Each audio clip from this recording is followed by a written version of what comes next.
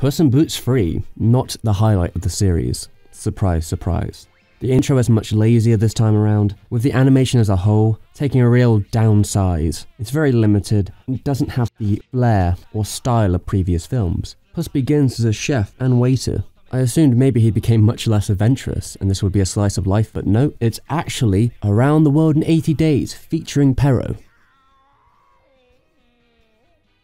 In the film's defense, I will say this time the villain is much more interesting than the second film. He's got more character, he's got a better design, he's more memorable, but he doesn't spend much of the time actually affecting the plot or narrative.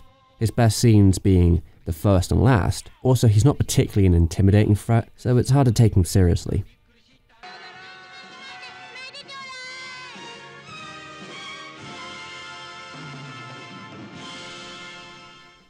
The first 10 minutes are likely to be the best. It's the most fun, the dynamic is the strongest. Unfortunately, that abruptly ends as soon as the premise begins. And the premise sounds like a good idea. Puss is the perfect character for this type of film, but the execution is really lacking.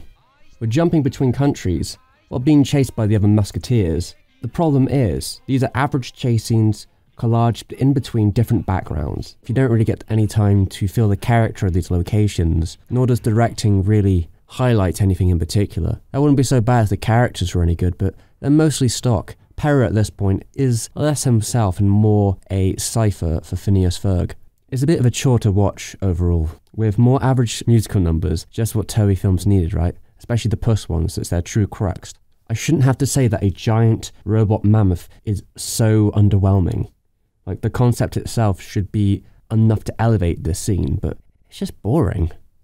The last scene in particular could have really used the classic TOEI team. A fight to the top of the clock tower through mechanisms, jumping, climbing, fighting. This is a Miyazaki cut waiting to happen. But the finest team members had already left, and what we get is something which is a bit more middle of the road, but with a great premise, which you could say for the whole film, really. This is the last film we'd see Perrault in, and I would have preferred something a bit more graceful as a send-off, but his legacy lives on in the TOEI logo, even to this day.